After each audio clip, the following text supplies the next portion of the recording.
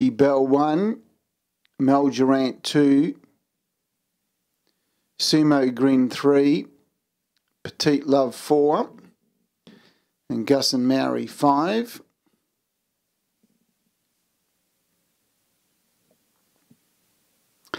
One galloping there just before dispatch point, and that might have been Petite Love. Petite Love's the one that's galloped away just before they released him, and Mel Durant has gone straight to the lead. From in second spot, Gus and Maori, who gets into a good second spot and angled in beautifully there behind the leader. Third was Normandy Bell, then Sumo Grin, and Petite Love, who made that mistake at the start, is now back about 100 metres away last of all. Heading down the back, and Mel Durant's the early leader. From in second spot, Gus and Maori second, and third placing was Normandy Bell, and fourth came Sumo Grin, and about 100 metres away last of all at the rear of the field was Petite Love. Heading down the back straight, they've got 1,600 metres to go. And the front runner and leading the way is Mel Durant, leading by 5 metres. In second spot, Gus and Maori, and third was Normandy Bell. In fourth spot came Sumo Grin, and about 100 metres away last of all was Petite Love. Lead time 49.2. And the pilot is Mel Durant from Gus and Maori second, third Normandy Bell, fourth was Sumo Grin, and still 100 metres away last of all was Petite Love. Heading into the home straight, 1,200 metres to go. And the pilot, and doing it well, was Mel Durant, who began well from the outset and leads the way. From in second spot was Gus and Maori, who's nicely driven here by Sophia Arvidsson, who was able to get into a pretty good spot at the start of the trial and giving Gus and Maori a really good trip at the moment second. In third placing came Normandy Bell for Jeff Webster, and fourth was Sumo Grin, and about 35 metres away making up ground was Petite Love after that bad beginning.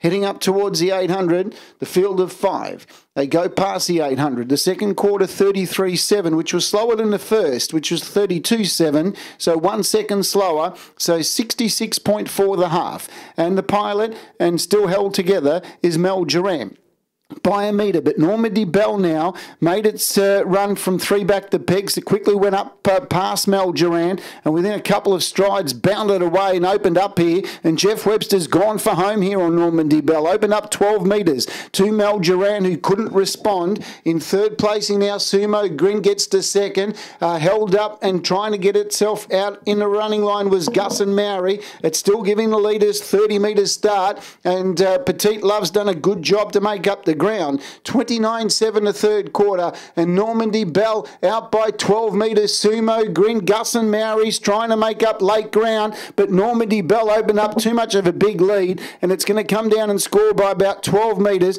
Good effort, maybe 10 metres on the line. Normandy Bell might have even been cut down to 8 metres by Gus and Maori. Sumo Grin close up third, about 20 metres away then to the tiring Mel Durant. Petite Love made up good ground from back in the field, but still finished at the tail. 29.7 the third quarter, 30 seconds home, mile rate of 2.6.